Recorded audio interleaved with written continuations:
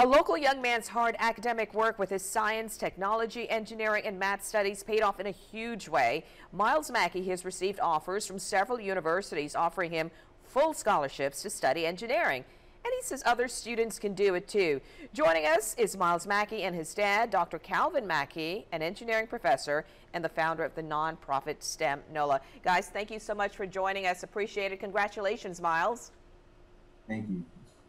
This is a huge accomplishment. Have you made a decision yet, and how many universities have offered? Well, so far I've gotten scholarships from 8 total universities, but wow. I've gotten three full scholarship offers. One from USC.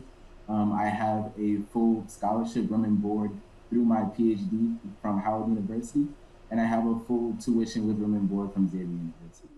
And with all that being said, I have decided to attend Howard University to pursue a PhD in mechanical engineering. Oh my goodness, congratulations. What a huge accomplishment. Before I bring your dad in on this conversation, you know, in 2014, I remember you were like a little kid and you had these big ambitions. We have the video of that interview with you the first time you came here in our Fox 8 studios. So take us back then to now. What is it that kept you so focused that you knew you were going to stick with this, even at that young age? Well, for me, I was really driven by my passion for the subject. I mean, like I've grown up loving STEM. And so really like just to stay interested, stay focused, and to stay engaged, I've always just had to kind of like rediscover my passion. So like whether like if I'm in a science class or a math class and things get kind of tough, I mean, I just always spend time thinking about it and just learning and figuring it out. And through that process, I always rediscover my love for STEM. Wow, that is amazing. Dr. Calvin Mackie, you must be so proud, and understandably so. Great guidance from you and your wife. You know, you started the nonprofit STEM NOLA to encourage more parents and students to study and participate in your STEM science weekend projects and classes. What are you teaching that makes science so much fun that people like your son and other kids want to be the next scientists, the next engineers?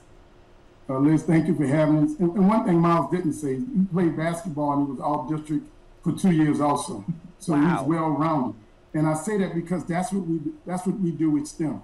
We make STEM culturally relevant to the kids. We make it engaging, and we make it fun. It's almost like STEM is the new recreation.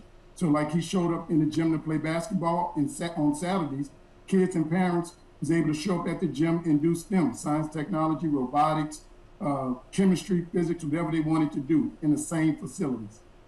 And I know you've always said in the past you want more minorities, you want young African Americans, males, females, minorities, focusing more on this particular field because it offers up so many opportunities to sciences. So how can students and parents watching learn and participate, and does it cost anything?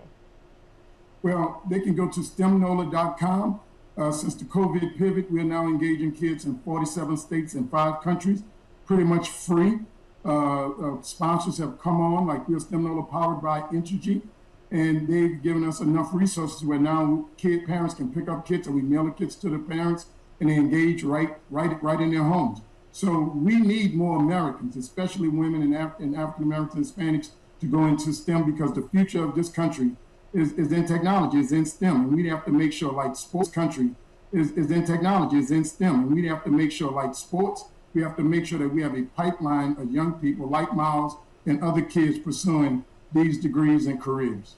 Yeah, and they're well-paying job, and they offer up such a bright future for so many kids, and you make it fun, because some people may think, oh, I don't get science, I don't get math, but you make it fun and you get the products like Myles. Myles, what is your advice to students who right now maybe reluctant because they think science, they think it's boring, and they think engineering, they think, oh, I can't do that? What do you say?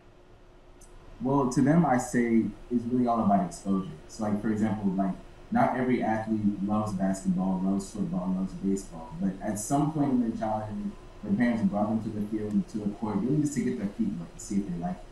So I feel like with STEM NOLA, it's kind of the same thing. I mean, like you're probably not going to fall in love with every single thing that you do, but I think that if you come to enough of our events, you're going to find something that you're passionate about, and eventually you can definitely pursue that as a career. And definitely right, and it opens up a whole new world, like your dad said, right, Dr. Mackie, on the final note here? Yes, it opens a new world. I was talking to a parent recently, and she said, my son likes what he likes. I said, your son likes what he's been exposed to. So at STEM NOLA, what we're trying to do is open the door up and let them see the possibilities. And when they find a passion, like Myles, we talk about football players a lot, and I'm proud to sit here to say that my son have earned a full tuition scholarship, room and board through his PhD, because of his brain. And we have to begin to train our kids from the neck up and stop focusing on the neck down. Thank you guys so much. Appreciate it. Congratulations again, Myles. Have a great day.